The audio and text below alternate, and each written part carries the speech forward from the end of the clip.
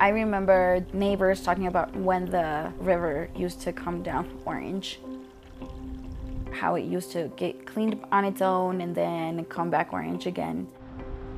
Nearly 2 centuries of mining have come at a cost for the historic Colorado town of Leadville.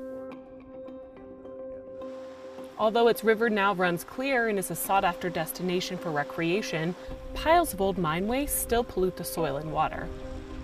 The Environmental Protection Agency has been cleaning it up for decades. One company says it can help. It would extract more gold and silver from the old mining piles and properly dispose of the new waste. The idea of reprocessing old waste is as old as mining is itself. And these dumps have been processed and reprocessed since probably 1910, 1920. Today, we're coming back to these. They have value, and more importantly, they need to be cleaned up.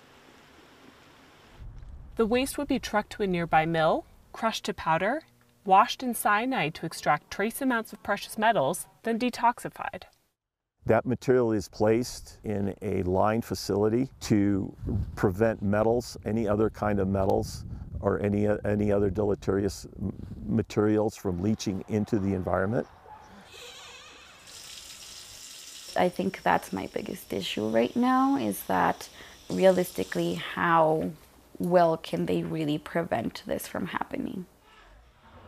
I have a 14-year-old, a 10-year-old, and a 6-year-old. So definitely creates for me a concern of their generations, how that's going to affect them and their children and so on. Backers say the Leadville proposal would speed cleanup work that's languished for decades.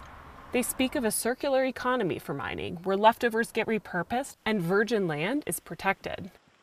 Yet for some residents, reviving the city's depressed mining industry and stirring up waste piles brings them back to a polluted past they don't want to revisit.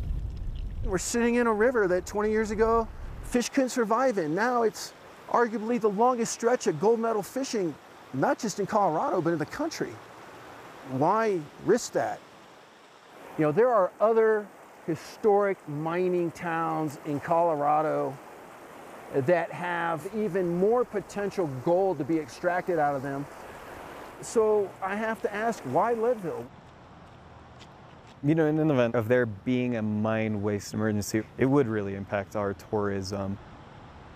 And we do want to remediate it, but we want to do it in a way that's, you know, done for the community, not just done for some random company that has no track record. Experts have cautiously embraced private investment to speed mine cleanup, convincing communities that investors can prioritize both public health and profit.